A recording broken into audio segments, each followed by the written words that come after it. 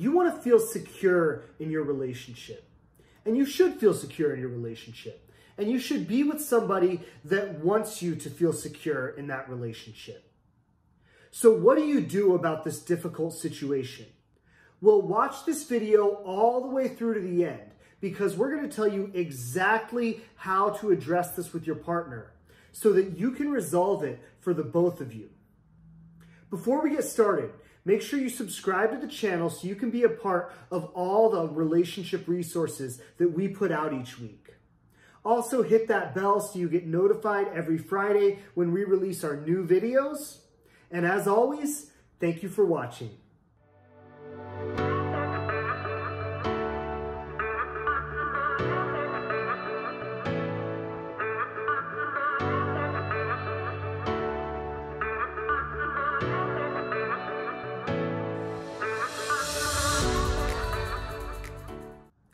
Now, I want to start by addressing the common statement that that's just how men are, that men are just that way. They just look at other women. It's just what they do. There is some truth in that.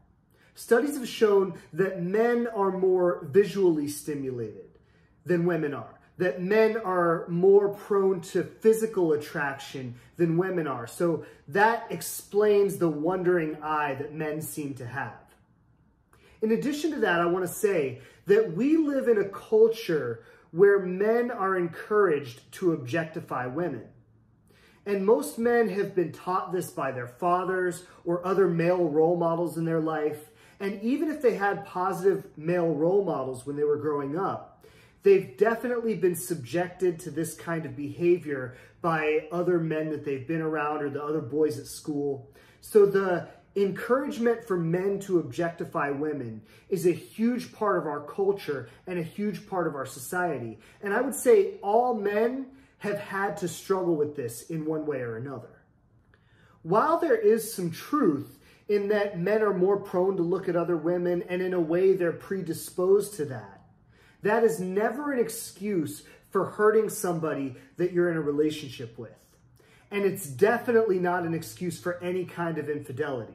But I make this point to say, the first thing you need to do is understand that his tendency to look towards other women has nothing to do with you. It's not about you not being enough or that you should be doing more in some way. That tendency is about him. That's his own struggle. That's his own thing that he has to grow through.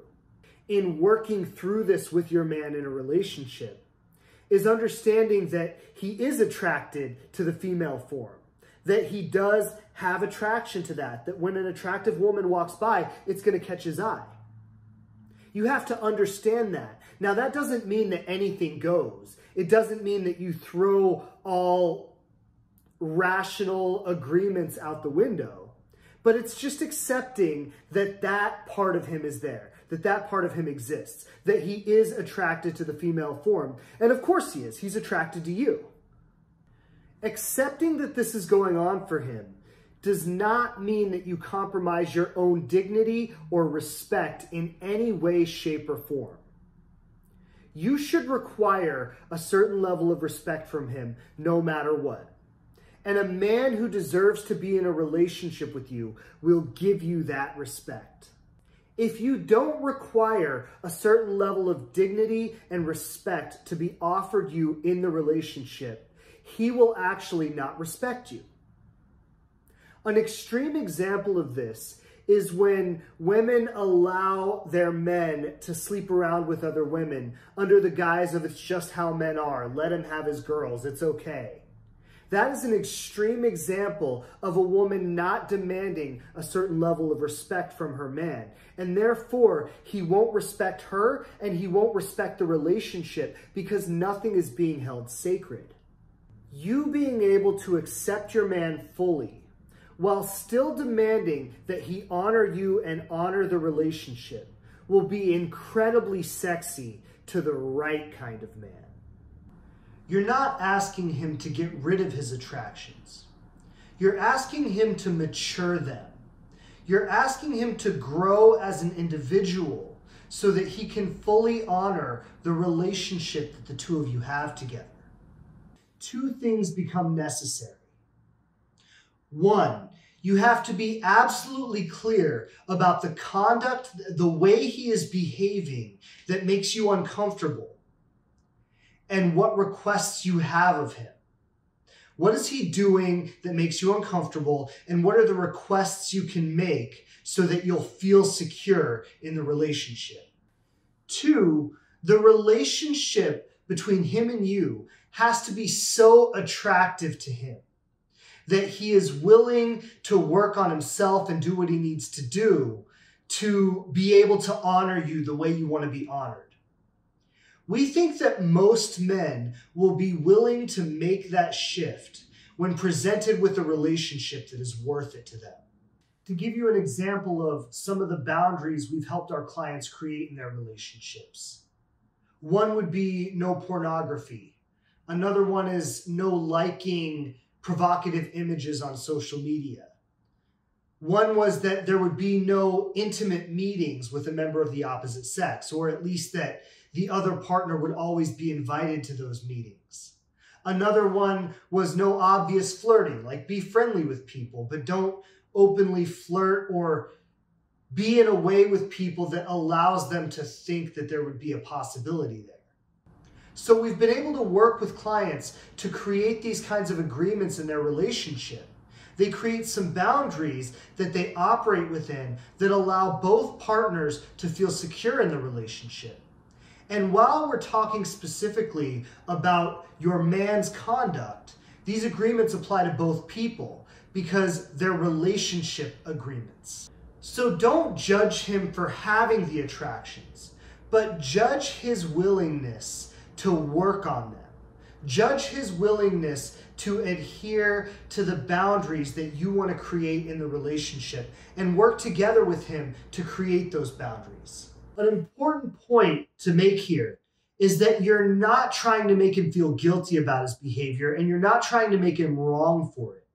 What you want to do is communicate to him that the way he has behaved in the past has made you feel unsafe. Certain things that he's said and that he's done in the past has made you feel unsafe in the relationship. And you're simply asking him to behave in a way that creates safety for you in the relationship that you have together.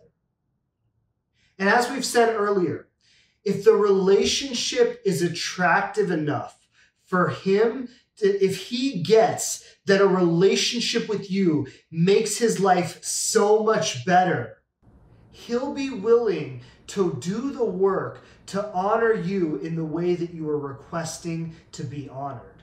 And this goes for anything in all relationships. If you want somebody to be the kind of person that's going to give you what you're looking for in a relationship, you have to be someone who gives them so much in return in that relationship that of course they would want to honor you in that way. Of course they would want to mature their relationships with their attractions. Of course they would want to do all the things that provide for you in the way that you want to be provided for, because you bring so much to their life that absolutely it's a no-brainer. It's no question. Of course they would. So when you talk to him about this, what you're looking for is the willingness for him to give you what you're asking for. Does he have that willingness? Is he willing to work on it? And if he says he is, or if you see that willingness there, you also want to watch and see if he follows through with it. And if he commits to working on this with you, and if you see the actionable follow through, it's very likely that you have an incredible man that's going to do whatever it takes to have the relationship between the two of you work. So thanks again for watching.